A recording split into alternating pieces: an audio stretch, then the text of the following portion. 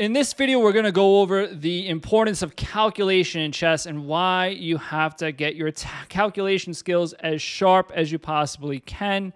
In this video, I'm playing against a 2,000-plus player, and here we have the Sicilian defense. And in this position, after bishop b4, we want to play bishop d2 is the main line. There's also bishop d3, which is probably your safest bet.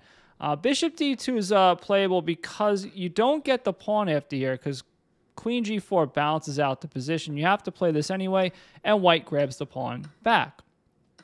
So here I made a mistake. I was just played bishop e2. I'm not, I know that's a mistake. I wouldn't play that in a slow game, but I just played bishop e2 by accident, thinking that I'd have counterplay, but I really don't. You just drop a piece. So if you're going to take away something from this video, something else from this video, don't play bishop e2 in this variation of the Sicilian defense. So my opponent just simply wins a pawn here. And then this pawn is weak, so I don't want to spend time defending it. So here I just castled away and gave it away, and he just grabbed that pawn.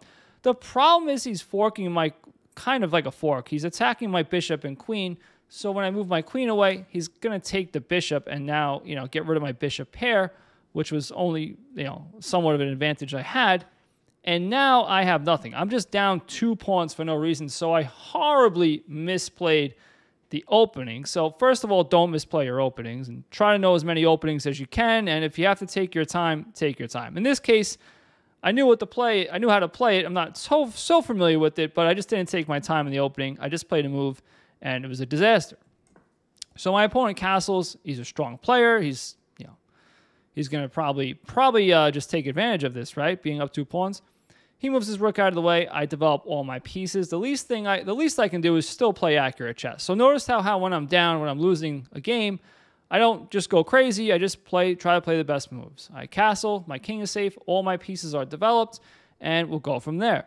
My opponent plays a great central move here, just d5. Both his pawns are in the center. Not only that, since he's up 2 pawns, and the 2 pawns he's up are basically, I have no pawns in the center, so he's just totally dominating the center. All these squares are just controlled, and this is a winning game already. But we have to try to fight back, right? So there's a lot of room for improvement in chess. There's always a lot of game to be played.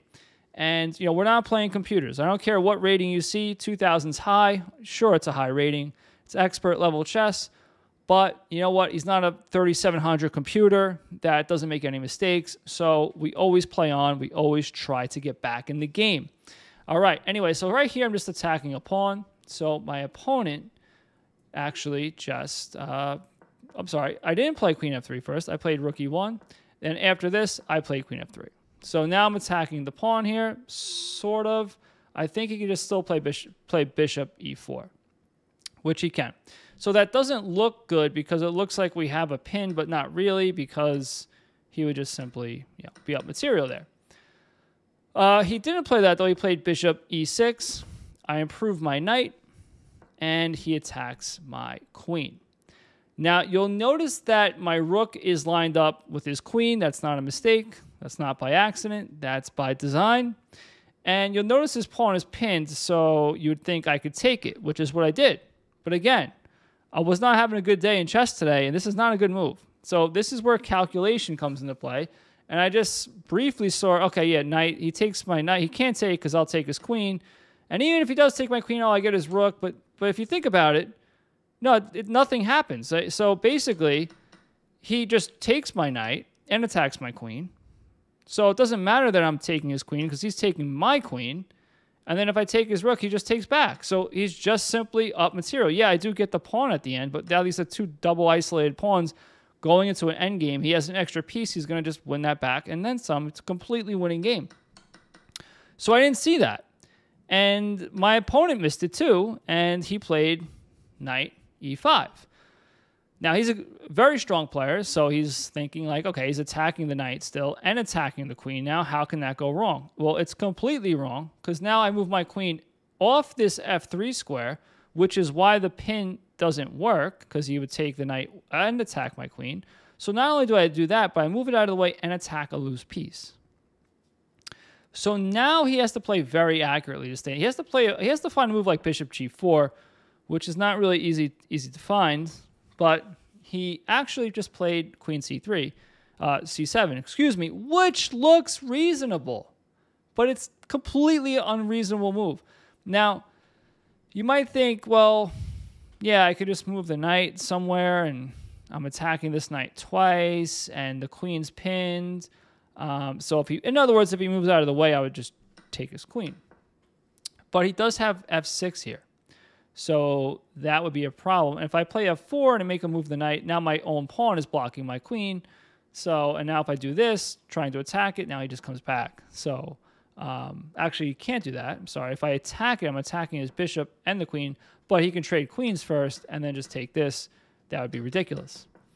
So for that reason, I found a much better move here, and it's not a hard move to find, but my opponent fell for it because, again, he's a good player, and he can calculate deep, but he just missed something, seemingly small that's easy to miss, but it's very important in this variation to calculate, and he missed it.